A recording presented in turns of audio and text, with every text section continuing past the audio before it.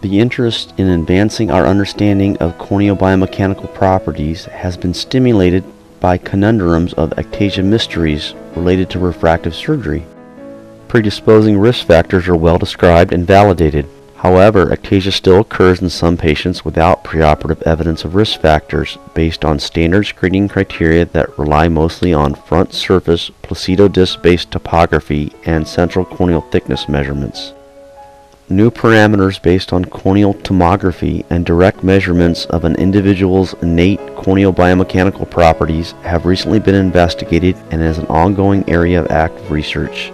Corneal biomechanical properties have been recognized to play a major role on refractive outcomes over the last 3 decades, that is, since the times of radiokeratotomy. This video reviews the importance of corneal biomechanics and introduces Oculus Corvis ST technology that was developed for accurately measuring IOP and assessing corneal biomechanics in the clinical setting.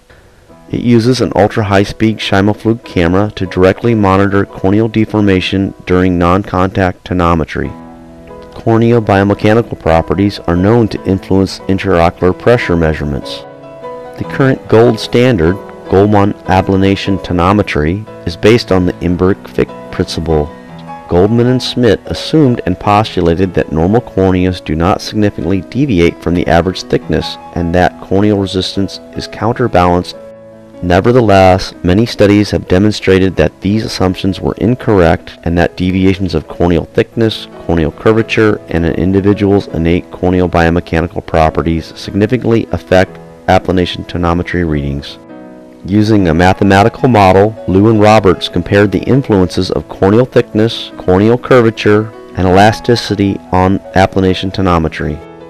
This model demonstrated that variations in corneal elastic properties have a greater impact on IOP measurement errors than corneal thickness or corneal curvature. Better understanding of corneal biomechanics has the potential to improve the diagnosis of ectatic corneal diseases, thus enhancing the safety of refractive surgery. Moreover, biomechanical customization will improve outcomes of refractive procedures.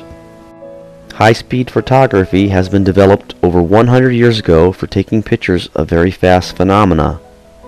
The Oculus Corvis ST combines an ultra-high-speed camera, taking 4,330 frames per second, and the principle of Scheimelflug imaging. The collimated airjet starts the corneal deformation from the undisturbed state to the ingoing phase, passing first applanation into a concavity phase. The highest concavity point includes an oscillation period for starting the outgoing phase, whereby the cornea passes through the second applanation to return to its natural state. The recorded time of the measurement is approximately 30 milliseconds. An experiment was performed using 3 different types of hydrophilic contact lenses with a known thickness and polymer structure. Each lens was mounted on a sealed, tightly controlled pressurized water chamber. The pressure was set from 0 to 70 millimeters of mercury with 5 millimeters of mercury intervals. The deformation amplitude, which is influenced by the stiffness of the lens in the system, was tabulated along with other variables. Each lens had a different deformation behavior. The internal pressure influenced the deformation response significantly, since stiffness is a function of applied force and internal pressure.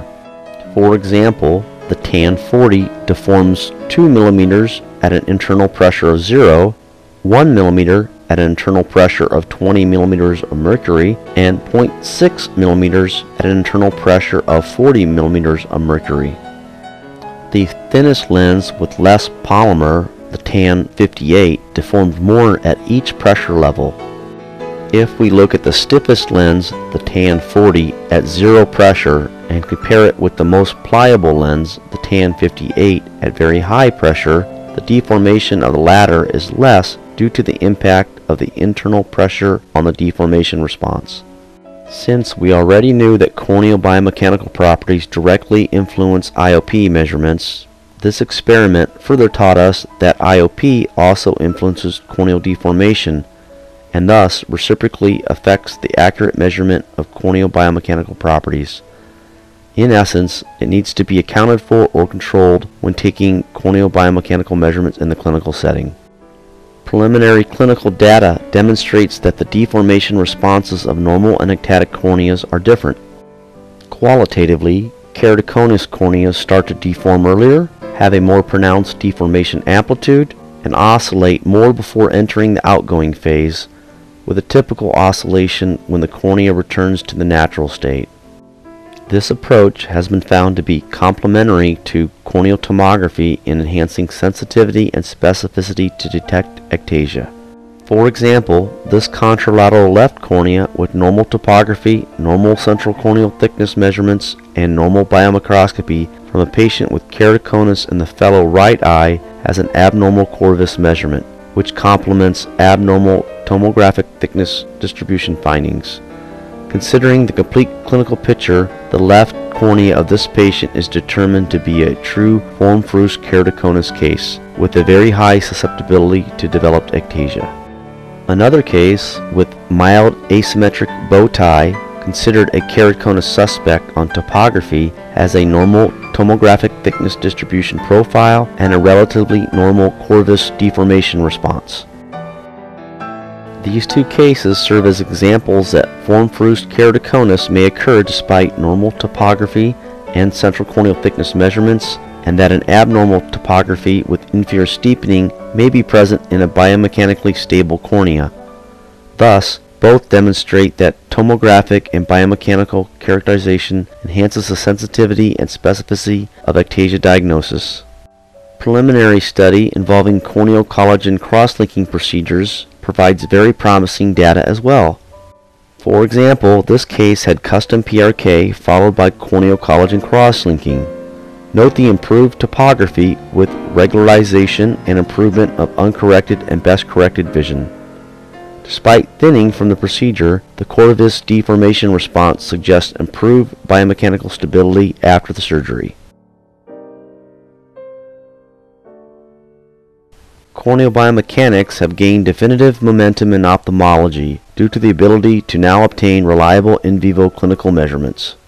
We predict rapid improvements for measuring corneal biomechanical properties in the clinical setting, and with it, more accurate IOP measurements and better predictability of those corneas at risk for ectasia or ectasia progression.